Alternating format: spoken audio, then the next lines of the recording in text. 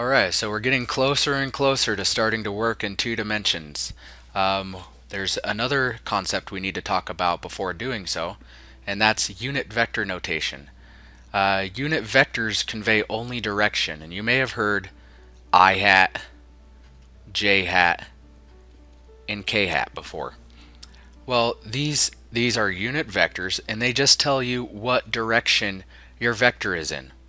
So it can be quite of a pain to say a vector of magnitude 3 meters at 45 degrees to the x-axis, and it could also be difficult to say of vectors whose x and y components are 1.73 meters and 2 meters respectively. We can express this more elegantly using the unit vectors I hat, j hat, and if we're working in 3 dimensions, then k hat. The unit vector I hat just refers to the x-axis. The unit vector j hat refers to the y-axis, and the unit vector k hat refers to the z-axis. Now, don't get intimidated by this third scenario here. That's just when you're working in 3 dimensions. And unit vector notation actually makes working in 3 dimensions just as easy as working in 2 dimensions.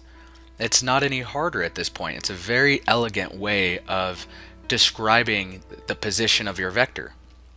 So, when you draw a graph here, you have your x and y, right?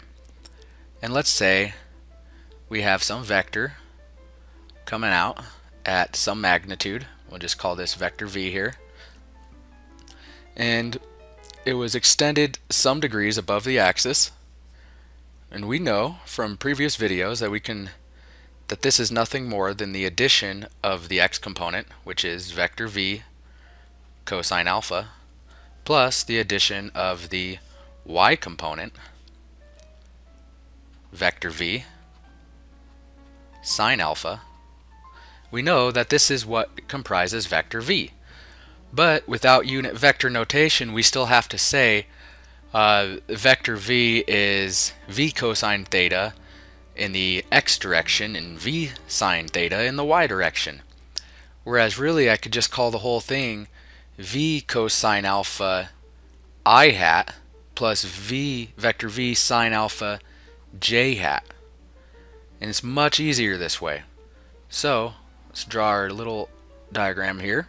And we have the x direction and the y direction. We'll include the negative sides here.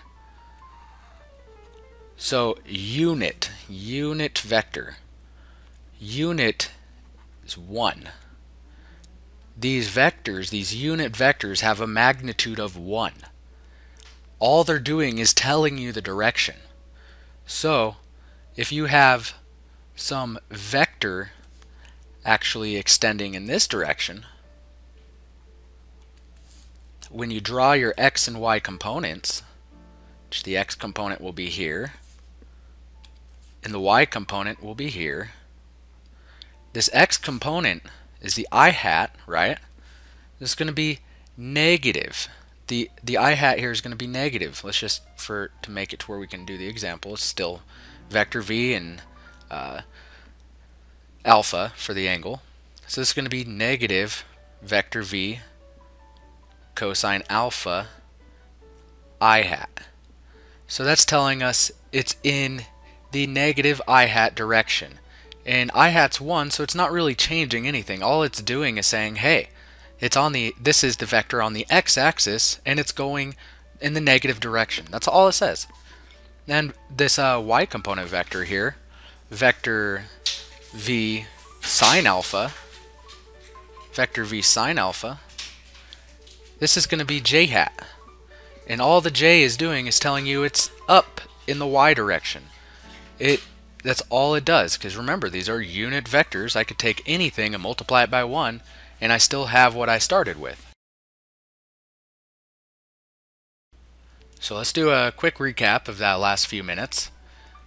So unit vector notation, a unit vector is going to have a magnitude of 1, meaning it doesn't really change anything, but it's going to convey which direction we're talking about. So there's 3 different types of unit vectors we'll be dealing with. One is I hat. one is j hat, and one is k hat.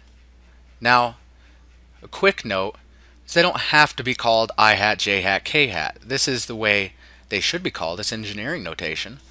But if it's really too much for you that way, and it's much simpler just for you to think of it as x hat, y hat, and k hat, then that and then z hat, then that's fine. But just keep in mind that sometimes that might get confusing with your other variables if you're already dealing with a bunch of x's and such. You don't want to forget that you have a hat on top of it and go adding and multiplying, because it's only there to convey which direction you're talking about. So we will not be using these three here, as these are just as easy to remember. I, J, K goes alphabetically, and it will not get confused with any other quantities. So these are the best way to go for it. And this is referring to your x, the I hat. The j hat's referring to your y, and the k hat's referring to your z. So let's take a look at another example. In this example, we're actually going to describe where something is at in 3 dimensions. So this is our x-axis, our y-axis, and our z-axis. You could imagine this as a corner in a wall here. And then so I could tell you where anything is in this room that I have here by describing how far it is in the x direction, how far it is in the y direction, and how far it is in the z direction from this corner in this wall, or origin. So imagine you have some particle right here, which actually extends down to this point, and at this point x. So if you try to imagine this 3-dimension particle just floating here in this example, well, if you knew this was 1, 2, 3, 4, 5 units out in the x direction, and this you determined, you say, hey, I want this to be positive x, well then this here, this component of where the particle's position is at, is just going to be 4 I hat. Now, okay, so that tells me it's 4 units on the x-axis in the positive direction, but that only tells me 1/3 of the story. What's the rest of the story?